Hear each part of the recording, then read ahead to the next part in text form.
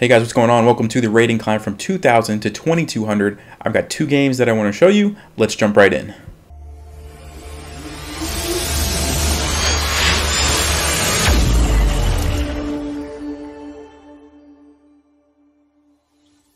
Okay, so for the first game, I was white against a 2154, and I played e4 and he played d6. Now d6 usually can lead to, if they played knight f6, it can lead to positions similar to the King's Indian defense.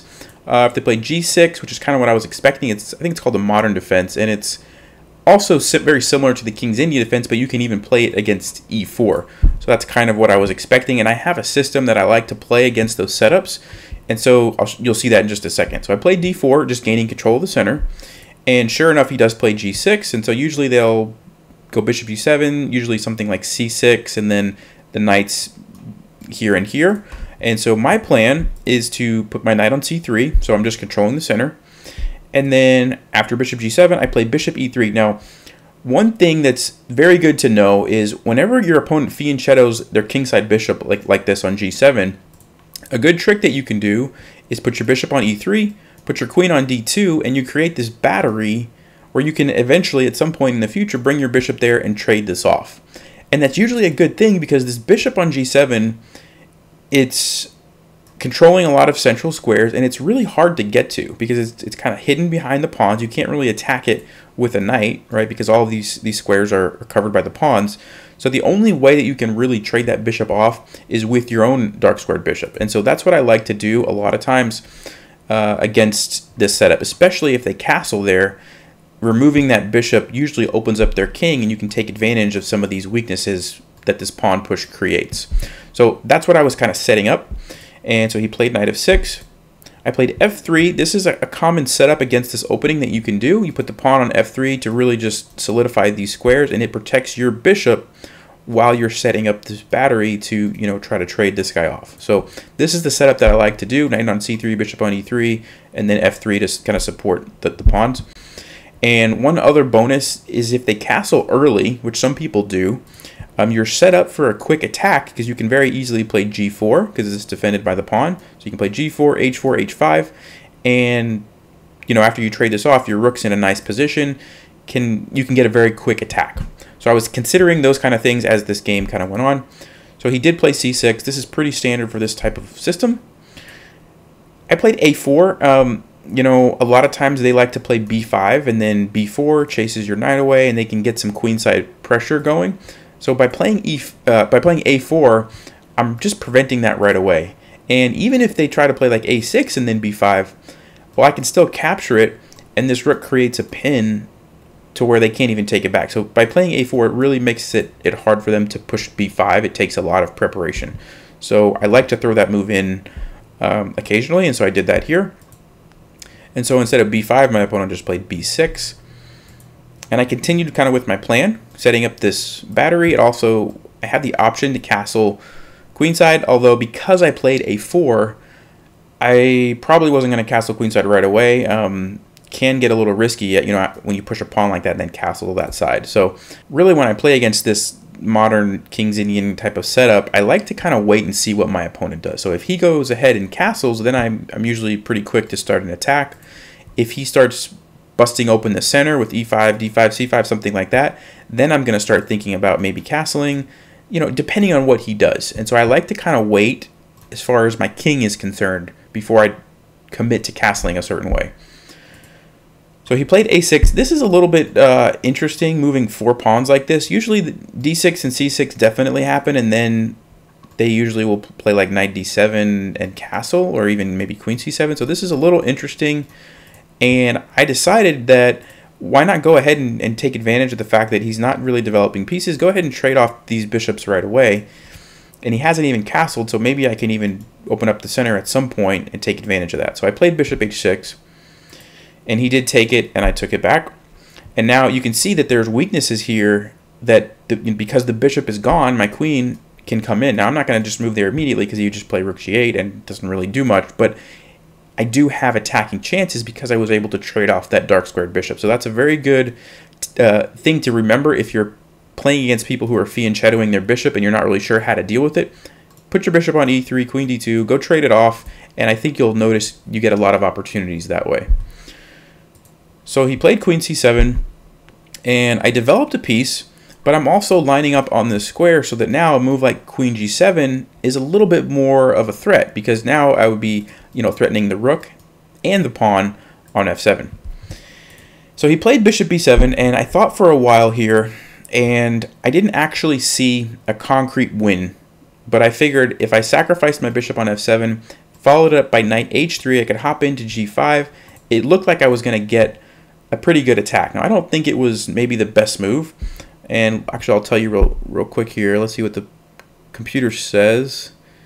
Yeah, so the Stockfish does not like that move. It's saying that it's better for black, but sometimes computers can see the perfect defense and a human opponent will mess it up. And so that's why I like to, when I have opportunities to play aggressive and sacrifice pieces, I usually go for it. So that's what I did. I just sacrificed my bishop. He recaptured, and I played knight h3. And the idea is I want to hop in here, and then once he moves, I have another hole here that I can hop into, which is also attacking the queen, setting up for my queen to go to g7. So I have a lot of threats. Now, I think he could have dealt with it if he knew the correct moves to play, but you'll see real quickly here he didn't do that. So rook f8 was not the right defensive move, and that's because it doesn't deal with the threat of knight to g5. After he moves, I'm going to go to e6, and I have a fork, and you'll see that's what happened. I played knight g5, and after knight e6, he just resigned, because it's actually not only forking the queen and the rook, I also have checkmate on g7. And one thing I want to point out, this was a 10-minute game, and you see my opponent had 8 minutes and 36 seconds left, so he was playing very quickly, and I think he just completely didn't see this move, which was a little bit surprising at 2100. Most of the time I think players would see that, but it happens. 10 minutes is still a kind of a quick game, so that was a very quick one, but I hope you can kind of see the idea of how putting the bishop on e3, the queen on d2, and trading off that bishop made all this possible, right? Because that bishop on g7 is no longer defending the squares that it normally defends. So let's go on to game number 2. All right, so this game I was playing against a 2130, and I was black. He played e4, so I played Scandinavian defense like usual. He captured, and again, knight f6. If you've been watching a series, you know this is the line I like to play. Played d4, and I played bishop g4. Again, the idea is if they block with f3, it takes away one of the better squares for the knight to go to, so that's why you will, sometimes like to play this bishop g4 move. He actually played bishop b5 check, and so I blocked with a pawn. He captured, and at this point, if you'll notice, his queen is still being attacked, and it's my turn. So I could take it. The problem with that is if I take it, he has this nasty little move, c7 check, and I'm losing my queen, right? And it almost looks like I could play queen d7, and if he takes, I could take back. Maybe that's playable, but then he has c8 queen, and it's checkmate because my queen is pinned, right? So that's a little trick there. So I could not take the queen, even though it kind of looked like a free queen. So I had to recapture. And then he played f3, attacking my bishop. So I retreated that. And bishop c4. And so at this point, this is pretty standard for how this line could go. You bring the bishop out. You get the pawn to the f3 like we talked about. Takes away the square from the knight. The bishop goes back on this diagonal. And then you just have to complete your development, which is what I was doing next. So I played e6. It blunts the bishop that he has on that diagonal, and also lets out my bishop on f8. All right, so he played c3, I played bishop d6. So I'm just figuring out where can I develop this bishop that's going to be the most active diagonal. Really, I don't have any other options except e7 or d6, and I thought this looked like a pretty nice place for that bishop. He played knight e2, and I played knight b to d7. And I could have castled here, but again, and you hear me talk about this a lot, I like to wait when I'm not sure what my opponent's going to do. Like, he hasn't castled there yet. So, as far as I'm concerned, he might be thinking of playing g4, h4, like launching these pawns on my king side. So if I just castle without even thinking about it, I could find myself under a pretty, quick attack, right? Because he's going to have a lot of these moves with tempo. He's going to play g4, I have to move the bishop. He could play g5, I have to move the knight. And so I'm not going to have time to like launch some sort of counter attack when I'm moving my pieces around and he's just pushing his pawns forward. So that's why instead of castling right away, I decided, let's just develop a piece first and see what he does. And now if he castles, then I was probably just going to castle, and I feel much safer about that because his king's already there. If he does push those pawns forward at that point, he creates weaknesses around his king, right? So very important, especially as you get to these higher levels, to be careful about just castling into what could be a potential attack. And sure enough, he doesn't even wait for me to castle. He just launches the attack right away, g4. So I played bishop g6 and h4, just like I talked about.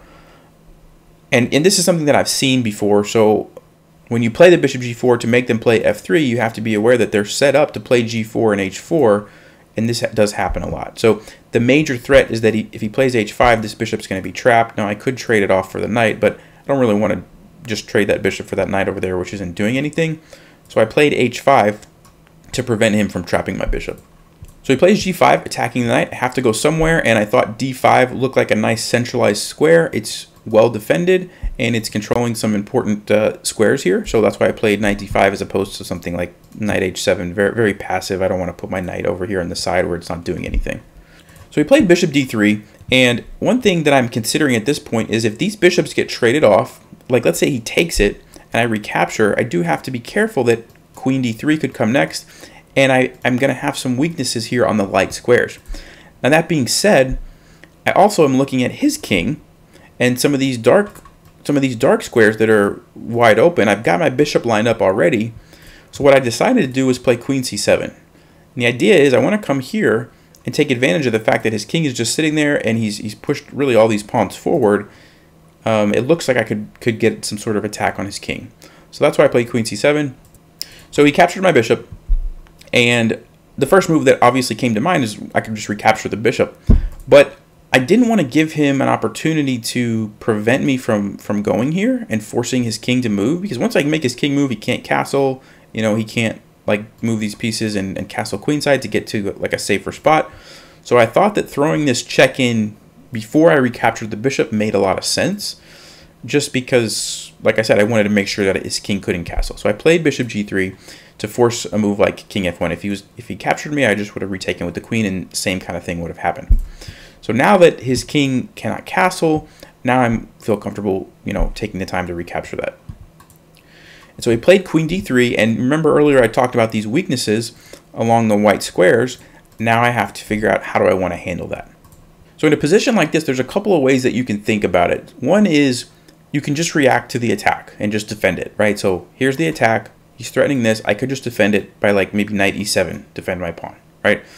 The other way to think about it is his king is not really in a safe spot. He can't castle, and he doesn't really have much pawn coverage. So I could also think about how can I counterattack his king? And that's the route that I went with in this position. So I castled, even though, like, yeah, I'm letting him take this pawn. His queen's going to be in front of my king, but he doesn't have any other pieces available to help him right now. Like, these guys are too far. This knight maybe at some point could come over, but right now it can't really come closer. I have it covered. So it's only his queen, and it's going to take a few moves for him to generate a threat, right? Like queen here, pawn to g6, and then he has a checkmate threat, but that takes 1, 2, 3. I mean, that takes 4 moves. So I was basically saying, okay, I think that if he takes this, my attack that I'm going to get after I take with my rook here and attack his king, I think my attack's going to be stronger and maybe a little bit quicker than what he's trying to do. And also, I noticed that if he captured here, and played g6 to set up a checkmate threat, I could play knight f6 and attack his queen and also cover the square. So it looked like I was fine there. So because of that, I decided let's go ahead and castle and get my rook into the game, put some pressure on his king. Now at this point, I played knight f4 check. I was trying to just trade off some pieces around his king. Now he did just trade with the bishop, so it didn't really accomplish too much. I didn't really see a way to make progress at that moment, so I thought I would go here, try to trade off something and see if it would open up any other opportunities. So he captured and I recaptured.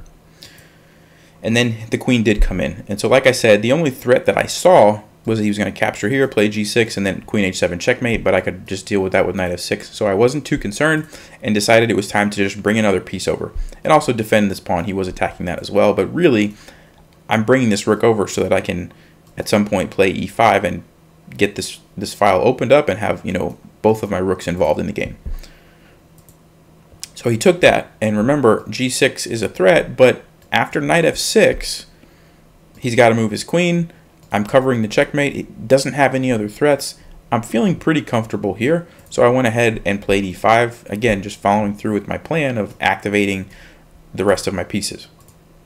He played knight a3, and now I was considering two different moves here. One option is capturing on d4 to open up the file like I had planned, and then the other move, and that's the move that I actually played, was e4, which also is going to open up the file because I'm going to trade with this pawn. And I thought that by capturing here, it gives his knight a nice square on d4 to kind of sit, which is very centralized. Now I could just chase it away with c5, so I think that actually would have been a pretty solid move, but I figured e4 looked pretty strong as well, just to open up, you know, the files this way. So my opponent played rook f1. He's planning ahead to start defending some of these things, I think, is what his plan was, because I do have this rook lined up, and I'm attacking it, obviously, again here. So I went ahead and traded it off, and he took back with the queen. Now at this point, this is, again, a position where tactics really pay off. You have to find some sort of good move, and the good move has to do with the fact that my rook is lined up on its queen. So I have a discovered attack with my bishop. So again, just a reminder, anywhere that I move my bishop is going to attack his queen, and he has to deal with the queen threat. So that kind of gives my bishop free reign to go wherever I want. So for example, I could play a move like bishop c1, which normally you can't play a move like that, or he just takes you, right? There's three pieces that could just take my bishop. But in this case, if I do that and he takes my bishop, I'm taking his queen. So I can play a move like that, because that's the power of these discovered attacks. So I was just trying to figure out what move do I want to play. And bishop c1 did look pretty good because I can follow it up with this and have a little fork there. But I also was thinking, like, his king's over here. Do I really want to go chasing down some pieces on the other side of the board? Maybe not. And so then I was thinking bishop takes g5 to remove this pawn, then maybe I could take on h4, and now he has no pawns here. And it keeps my bishop closer to his king to hopefully get checkmate or something like that, right? So that's what I ended up doing, capturing on g5, just to keep the pressure on the king. Now, the computer actually said that bishop c1 was the best move, but I didn't obviously know that at the time, so I just went with bishop takes g5. All right, so my opponent has to deal with the attack on his queen. He played queen to g4, and now I saw another little trick that I could play. So he's attacking my bishop, but I didn't worry about it, because if he moves the queen there, then his knight, which is currently being defended, is no longer defended, and my rook can come down. And that's a really good trade because it puts a rook on the 7th rank, or 2nd rank in this case, attacks his king. Very aggressive position for my rook to be in. I was happy with that.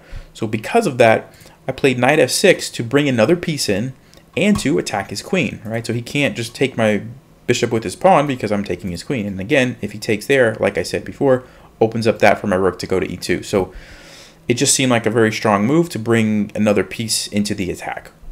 And my opponent actually did blunder and take the bishop. I guess he was thinking that it was just a trade, and maybe he thought he could survive the attack after I took back. I'm not exactly sure why he took that, but he did take it. I captured it with my rook, and you can see his king is in all kinds of trouble. We've got this rook here. We've got the queen ready to come in. We've also got this rook lined up with a discovered attack with the knight if he moves to like f3. I mean, very strong position for me. So my opponent played king f3. He's putting himself into this discovered attack with my knight. So if I wanted to, I could play a move like knight e4 check and then take his queen. The issue with that is after I go there, he does take my rook. And then after this, he can take my knight. So he's going to get a rook and a knight out of the deal, which is not terrible. So I felt like queen h2 was actually the stronger move because I leave this discovered attack until later. I go ahead and defend my rook, bring my queen closer to his king. And if you check his king right now, he actually can't move anywhere. The rook covers these diagonals, the queen covers this, and the knight covers this square. So his king can't even move, so he can't escape this attack. I can do that next move. And so he really has no way out of this position. He played queen to g3, and then he actually resigned before I even played my move. I was going to do something like knight e4 check and win the queen. So at this point, it's over. Alright guys, well those are the two games. I hope you learned something from those. Thanks for watching this series. This is probably going to be the last one since I'm rated right around 2200, a little bit higher on online like speed chess and stuff, but I figured this is a good place to probably stop the series. I'll have some other video ideas that I want to get started on, so I'll be working on those. But as always, thanks for watching, stay sharp, play smart, and take care.